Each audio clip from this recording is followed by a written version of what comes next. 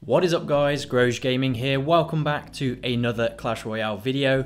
First of all, I just want to say I can't do face cam today because I don't have an iPhone available to actually record my beautiful face.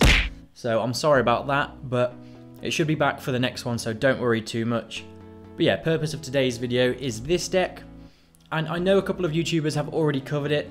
I did want to do a video on it on Monday. I didn't quite have the time to actually do it, so we're here on Wednesday today doing it. But yeah, so I want to kind of give my tips on the deck. I have had a fair bit of success with it. I got this earlier today, and ignore the 4 and the 1, that was just deck testing.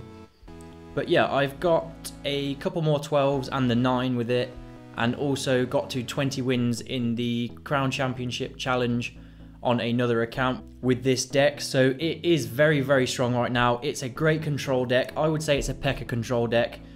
It's not really a Pekka beatdown deck because the Pekka is mainly used just for defending, to make the opponent use a lot of elixir, and then you can surprise them with a hog rider in the opposite lane. You know, that is kind of like the main aspect of this deck that works really, really well. So what we're going to do is just open up this chest. Going to spam through it and see what we get at the end. Doesn't look like there's going to be any legendaries, but we got a few decent cards in there. We got the Pekka. And what I want to do is go through a few replays and then play a couple of live games for you guys, just to show you how the deck works, and give my kind of tips on the deck. So what have we got? I'm actually going to go through this bait deck because this was quite a hard game, and I wasn't really expecting to play against this kind of deck in my final game. So let's just watch this. Against bait, I'd usually say save your log for the barrel, but in this game I didn't really tend to be honest, because I saved my E-Wiz and goblins and other things for it, so it kind of worked out okay. So splitting goblins is a fine starting move to start with, and obviously I saw the princess. I thought he might have bait, but it wasn't too bad. And that placement with the E-Wiz to the right side splashes the 2 other goblins and actually takes them out, so only 1 goblin gets a bit of chip damage there. Obviously I was a bit worried at this point because you don't usually see this kind of a push with the miner. So what I actually had to do to save my tower a bit was just throw in the log as well, so that was well played by him. And then we're coming in with a hog push because I know he spent a fair amount of elixir in front of the goblins, and we get a couple of shots, which is not too bad. And here we're just waiting for the princess to actually target, and then we're going in with the bats to take her out, so that's great. And you can be pretty certain that they're going to have an Inferno Tower in this kind of a matchup. So again, I think yeah, the goblin placement was bad. I should have placed the goblins on the right corner of the tower, the far right corner. And that would have reduced the damage a little bit there. So that's a little bit of a mistake from me. And again, I'm going to throw in the log because I just don't really have anything to deal with those goblins that were coming in there. He hasn't played his minion horde yet, and that is one of the strongest cards in his deck against mine. So I think he brings it in here. No, he doesn't bring it in here, so this is a bit of a mistake. There we go. But I think the minion horde, yeah, the minion horde does such a good job there. So I'm definitely a bit worried because I don't have a zap. I only have the log. So that's what I have to do with the E-Wiz there, just to clean it all up. And I think he gets a nice zap on those bats, yeah. But we still managed to take out the princess, which is great. Bit of a mistake from him. And check this out, guys. I don't think he gets any damage here, so this is a good little trick if you're struggling against the goblin barrel. You've used your log. You can place the ice golem on the left-hand one, and then the goblins on the other 2, and that is going to be great. I saw a little bit of value there in the lightning, so I went ahead with that. And simply here, all I'm going to do is get an E-Wiz to reduce the damage. And I think, yeah, I saw he was going for a long barrel, so I'm going to save my log. And that minion horde is just so strong. So I have to get back to my E-Wiz at all times, really. Okay, here I think we do some good, some good plays. We retarget the Inferno Tower, and I think we managed to keep the Ewiz alive. So now we're coming in with the Hog as well. And it's going to get through and get a couple of shots on the tower, I believe, but that minion horde is super strong. So now I need to get back to my Ewiz again, because he's got that zap bait really strong in this deck. So again, he did a tricky barrel, but I managed to save it with an ice golem, so well played by him there. And I think what we do here, I'm not really sure what he does. He goes in with Goblin Gang at the back and actually thinks I'm going for a hog push, so preemptively plays his Inferno Tower, and I'm just going to lightning down that and one Goblin, and that's going to be pretty good. Quickly get back to the Ice Golem to try and soak up some of the minion damage. So that is really good against the minions. The Ice Golem and Electro Whiz kind of splash from both of those. And then we're down to lightning and log range. So as you can see there, guys, I didn't really use the log much on the Goblin Barrel, which I think kind of helped me in a way, because I was able to use the log for defending other things, and then that then allowed me to save my Ice Golem and my Electro Wizard for the Minion Horde, because if I'd have used the Electro Wizard on the Goblin Gang, that would have put me in trouble against the Minion Horde. Let's watch this bridge spam deck, because I know this deck is really, really strong, and I don't know if you guys have any problems with it. But pretty much what I do with this deck is save the Pekka and save the Ewiz for defending, and then surprise them with Hog Riders when I feel like they're low on elixir. This is a fine time to play an E-Wizard, because he's going to take out the Baby Dragon pretty well. So he tries to spam me, but I managed to get the Ice Golem down, and I think we take out... Yeah, I think I take out all that stuff really well. Maybe a little bit aggressive with the Hog Rider, but I thought, seeing as I do actually have the Ewiz on full health, I'm going to take advantage of that and throw in a little push. We get 2 shots on the tower. And obviously I know that he's going to come in with a battle ram before I've even seen it. So I'm kind of preparing my my defense. Get the log and the goblins to the left so that goblins actually take out the battle ram. And then what we do is we throw an Ice Golem into the mix to kind of take out the bats and slow everything down. And that's actually going to be pretty good. So he could have surprised me with the bandit and got a fair bit of damage, but he didn't know to punish. And then he punishes at the wrong time, and I catch him out with a Ewiz, so that's pretty good there. And then he comes in with a Night Witch as well. Not really ideal from him, he's wasted a fair bit of elixir. So at this point in time, I know that he's got Pekka, so I have to be careful. And I'm just waiting for him to overspend elixir, which he actually does here.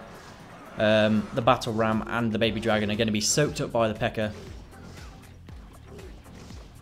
And then I believe I push the opposite lane once he drops the... Yeah, so... I should have waited just a moment there for him probably to drop his own Pekka on mine. But that wasn't too bad at all. Going to try and take out the Pekka with the bats. And then we're going to try and deal with the bandit as well with the goblins, which is going to be great. I think he spams even more stuff. Yeah, so he comes in. We get the Baby Dragon retargeted. We protect our own Pekka with the Ice Golem, which is great. And then the Ice Golem actually slows everything down. So you want to protect your Pekka at all times. Try and give him as much health as possible when you're actually when you're defending. So shove goblins in front of him. Shove Ice Golems in front of him to give him as much health going into their side of the arena as possible.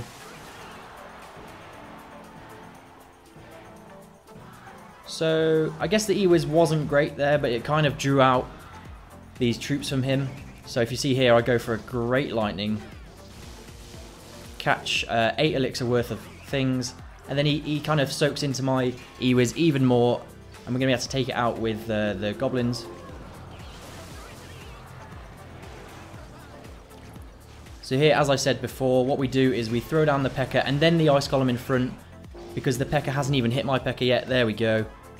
And my Pekka has kept a lot of health on his health. So what I'm doing here is just waiting to surprise him, because he's got a lot to deal with on that right hand side. And basically he needs to deal with it, otherwise it's going to take the tower, and he just doesn't. So that's what that little hog trick did. It forced him to use too much elixir in the left-hand lane, and he couldn't defend the Pekka. So that worked out really, really well for us. And what it is with this deck is it's pretty much just working out what you need to save to defend, and then going on a counter-attack and split pushing. So say if they have a zap with a miner, then you're going to want to use your goblins on the miner because they can't be zapped away. The bats won't be any good for that. And if you know they have a minion horde, you want to save your ice golem and ewiz for that. If they have a golem, you save your Pekka. If they have a giant, you save your Pekka. And what you do is you let them push into you, and you form a big Pekka push on one side, and then if you catch them low on elixir, you throw a hog down the other lane, maybe with an ice golem in front and a predictive log or something like that. But now what we're going to do is play 1 or 2 live games just to go through the deck a little bit more. Hopefully we're going to get a win in the Grand Challenge, so good luck. With this starting hand, what I probably will do is split the bats. Unless he goes very aggressive, I'll go with a Pekka on a Hog Rider or a Battle Ram or whatever he chooses to do. So he's going to do that. I'm going to copy him because the key to this deck is not being aggressive. So I'm going to split the bats down that lane and just see what happens to start with. Going to use the ewiz there just to clean up the bats a little bit. That's going to be fine. Hopefully that bat retargets. Yes, it does. So I'm going to go in with a Hog Rider. Just if he drops anything fairly small down, we can probably go in with a lightning. We don't even need a lightning really, so that's going to be good. Yes, we actually take out the ewiz and we get a shot on the tower, so that's pretty good. Which way is the Hog Rider going to go? So he's going to get a couple of shots with the Hog Rider, probably 3 at this point. Well played. So we've got a full health Pekka going down his lane. We'll just see what we can get going here. Okay, so we're going to want to use that, and then we're probably going to want to push the opposite lane if he zaps.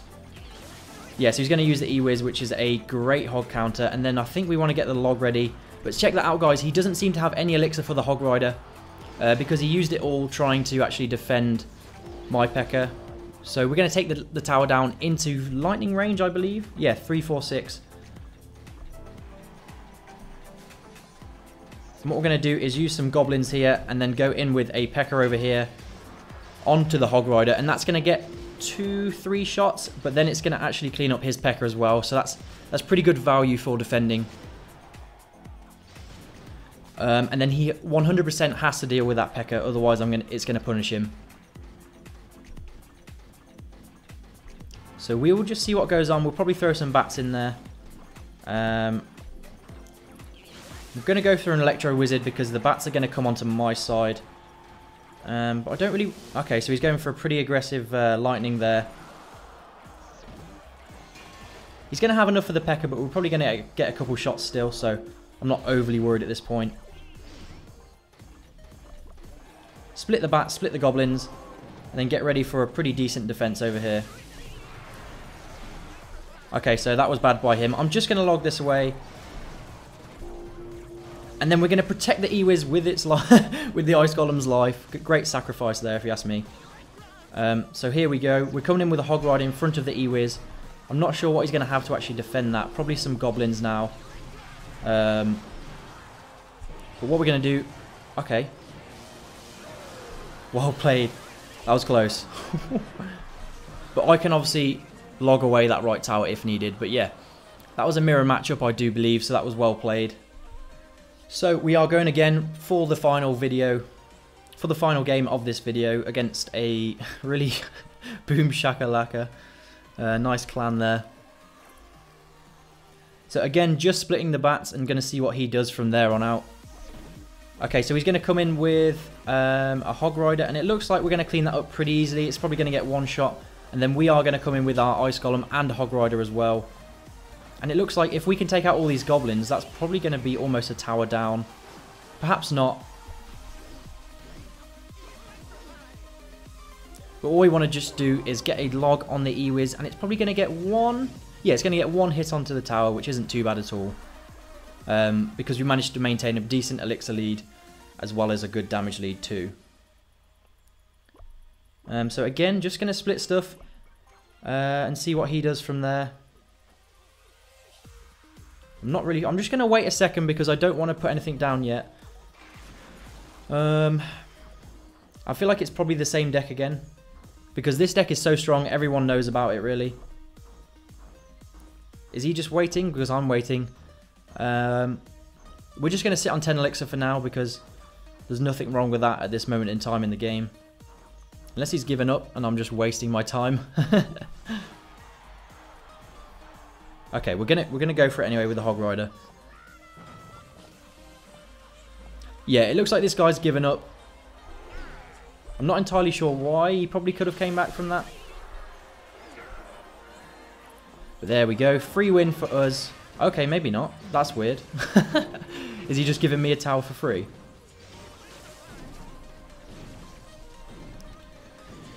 Maybe he lagged out. I'm not really sure. But I was nice and I waited. Here we go. So we are going to come in with the log. The ice golem is going to clean up the bats, and that's just going to be great. The hog rider goes down with 1 or 2 shots, so nothing to worry about there. Okay, so all the bats are going to get taken out by the by his tower.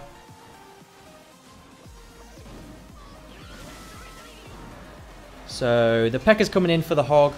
The E-Wiz is going to slow it down as well, and that's going to be good. And then watch this, guys. So this is what you want to do. Protect your Pekka at all costs, and mine is going to have full health going onto his side of the arena. Unless it was for that, that lightning. So we're just going to lightning this and probably take out the tower, to be honest. One more. Yeah, one more swing and we take out the tower. So I know he kind of gave up, but the kind of principle of the deck still applied there.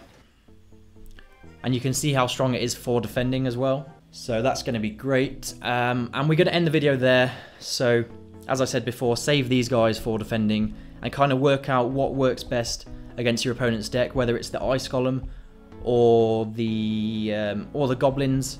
You know, if they don't quite get a preemptive log in there, the goblins can be really, really strong. The bats can be strong if the opponent doesn't have a zap. And obviously the lightning is just key for taking out chunky defensive troops that you can't get through. The log is great against log bait, so remember, save that.